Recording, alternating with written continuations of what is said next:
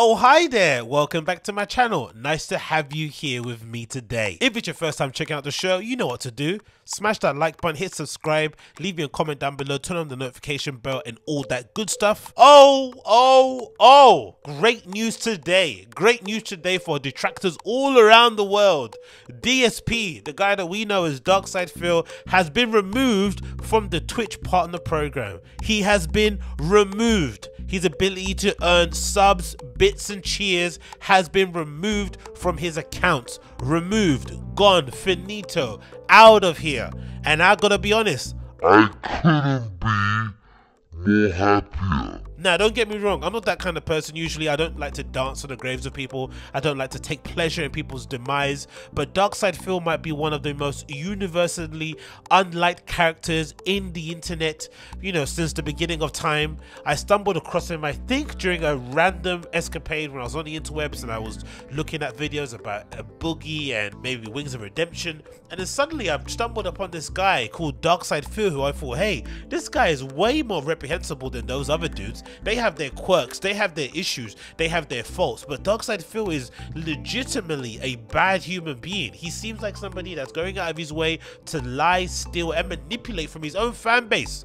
It's not as if he's doing it to other people, he's doing it to his own fans, people who are willingly giving him money through subs and bits and cheers or whatever it may be through Twitch. Now, of course, over the years, he's had many faux pas, many things that you would think would get him quote-unquote cancelled or quote-unquote deplatformed, which I was never really a big fan of. I think by and large, if your fans are happy with your reprehensible behavior, look at someone like a Tanamogo and they want to keep, you know, you doing, and they basically want to fund your lifestyle and keep you doing exactly what you're doing, then you can't be blamed for it. It's more so should lie at the feet of your fans.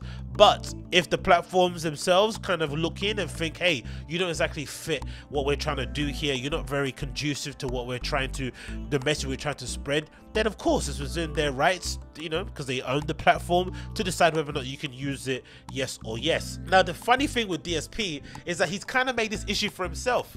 If he wasn't so greedy, right, if he wasn't so money hungry, and if he wasn't so manipulative, he could have been fairly okay. He could have skirted by in complete mediocrity with his crappy streams, not really engaging that well with his chat or being toxic. He could have been okay if he just would have kept his head in the sand and just kept trucking along and been happy with what he had. But of course, this is DSP. No money is good enough. He needs more, and eventually his greed ended up biting him in the butt, and now he is stranded out there on the interwebs, relying on tips solely in order to make up his income. Now, there's been an interesting video, obviously, of him kind of discovering when he finally did get taken off the Twitch partner program. Now, I'm a little bit skeptical of this, because if I'm completely honest, DSP sounds or comes across way too calm and way too measured and grown up for me to believe that this is real. Don't quote me on this, but it feels a little bit too odd that DSP will be this calm considering how much of a loose cannon we know him to be. So I'm going to play the clip of DSP discovering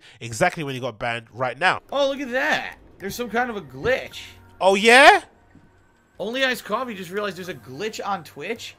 Everyone's subscriber crowns turned bronze for no reason. What the hell? That's weird. Yeah. Now, see, that kind of response from DSP leads me to believe that he had prior knowledge of this termination of his partner program, you know, whatever gizmo that he had. Something tells me this. Now, don't get me wrong, I'm not too au fait with Twitch. I've got kind of, you know, small experience with it. I've currently actually got a Twitch channel at the moment. Actually, click the link in the description. You'll see it down there and get registered. I've only got about 17 followers or something, so I'm not super heavy on there. But from what I know, Twitch aren't the best with communication when it comes to suspending or terminating your account. They don't really let you know what exactly you did. Now, you might be able to figure it out based on what you streamed, but in terms of them kind of really detailing what happened, they don't usually do that. I think of somebody like a Dr. Disrespect, right? We didn't really get to the bottom of why exactly he got banned from Twitch. I think maybe there's been a resolution so far, but it always seemed a little bit vague. Now, could it be that things have changed and Twitch have kind of realized the errors of their ways and they've now kind of disclosed a little bit of information?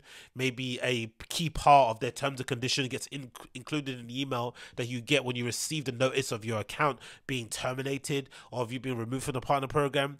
I think so, because this response is way too measured for somebody like DSP. The crown's glitched out. Huh. That's definitely a glitch. Everyone's crowns just turned into the base crown. There must be a glitch with the what do you call them? There must be a glitch with the levels of sub crowns. He's trying to act non-concerned, but he is very concerned at this right moment, right? Right. Staring at his phone, of course, entertaining stream as per usual, taking long breaks. Love it. Great content, right? Quality content. Apparently, something just happened very bad, is what happened, Look. guys. Could happen to I don't know what the hell a this bigger is. scumbag. Apparently, something very, very bad just happened. Yeah, I'm not kidding. It literally just happened this moment. Tell us then. Come on, tell us. We're waiting on the edge of our seats, mate. We want to know what happened. The subs are going away. Permanently. Ooh-wee. Apparently, they kicked me out of the partnership program, and I don't know why.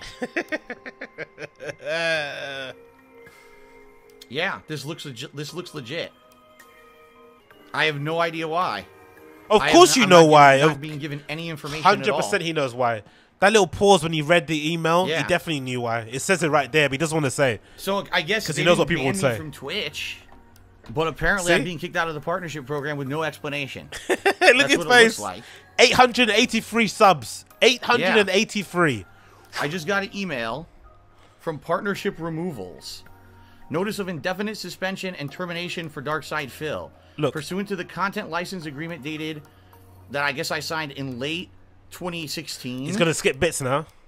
And between you and Twitch Interactive, in respect to your Twitch account Darkside Phil, we're terminating your partnership agreement effective immediately. Pursuant to the terms contained within, but there's no terms in the email. Okay, there's definitely terms in the email, but he's lying. He's lying definitely for sure here. Look at the silence. And it shows as partnership removals at twitch.tv. Anyways, you get the drift. And you know what? Like I said, it couldn't have happened to a worse human. It really couldn't have happened to a worse human. And I only say this to say, throughout DSP's entire career streaming online, he's always kind of hidden the fact that he makes thousands per month on Twitch via subs. Now, again, I'm not watching anyone's pockets. I'm not trying to tell him how to make money, and I'm not kind of criticizing him for making the money. But to kind of give the illusion or give the idea to your fans that you're in such dire straits that you don't have any money coming in at all, and the only thing that you have to basically live on are tips, is really deceptive in the extreme. Because the reality of it is, DSP, even at his lowest, was on like what, 6,000 subs or something, right? Not 6,000. Sorry. 600 subs actually on Twitch, and if you average it out, and if the lowest sub on Twitch is maybe $4 or $5, that's anywhere between the region of like 3,000 to like 5,000 per month. You could end up making dollars, right, per month. And that's not on top of whatever he makes, you know, converts from the bits and cheers and whatever he gets on top of tips or whatever it may be called, and of course AdSense and the stuff he gets on Patreon. There's a lot of money that he's getting monthly, but he always makes it seem as if from his fans that he needs the funds directly in his account right now via tips to come through in order for him to live and survive. And it's really disgusting. And the only thing as well, the other thing as well that's kind of odd about it too, is that for somebody that's been streaming for so long, the quality of his streams has never improved. He's kind of, you know, there's been occasions where he's kind of changed the background, he's done some things in terms of, you know, I don't know, changing his seat, but the overall, you know, look of his streams, he hasn't bought a new camera, he didn't try to experiment with green screens or anything. But usually it's something you always see with big streamers. Whenever they reach a certain level, they kind of reinvest back into their studio, right? They maybe go and hire a studio, they maybe build out the studio they already have, improve their equipment, whatever it may be, just to kind of add more value to the actual stream, because they're starting to enjoy it now. It's starting not to become a job and something laborious. It's coming a little bit more easier in terms of kind of making the content, connecting with your fans, blah blah blah. But he's never done that. DSP has also never done any sort of giveaway to his fans, right? He's never kind of reached back and said, hey, you guys have been supporting me the entire time, allowing me to make this, allowing me to have this amazing career where I essentially get to, like, you know, make a living playing games really badly. Here's my gratitude for what you've done for me by giving you, I don't know, buy a PS5 and give that away. Who knows? Maybe you buy a game and give that away. Who knows? or especially during the tough time of COVID. He's done nothing of that extent, zero. Now again, I'm not here to tell him how he should be spending his money and what sort of charity stuff he should be getting involved in, but everything that you would expect to happen from like, or everything you expect to see from a very highly regarded and well-known streamer, he does none of it. And instead, it's just give me, give me, give me, give me, give me.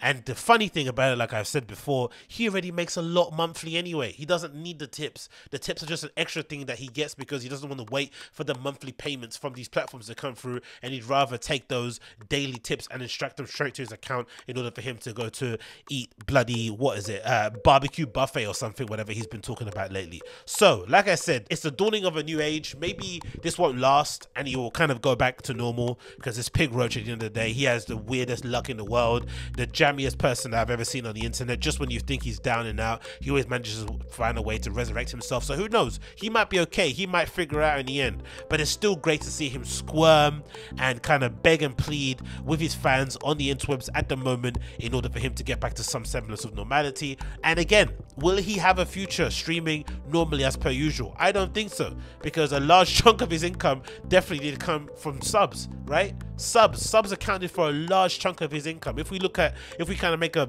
kind of rough speculation on what he might have been earning with 800 subs, that's anywhere between $40,000 to what, $60,000 per year he's making easily as a base rate without even trying to do anything, right? Subs on an easy basis. Now how's he going to be able to, like, you know, make up that difference streaming on YouTube, streaming on DLive, all these other platforms? It's going to be very, very difficult to do. He can't make up the difference from tips alone. That's an insane amount of money to make per day in order to make that work.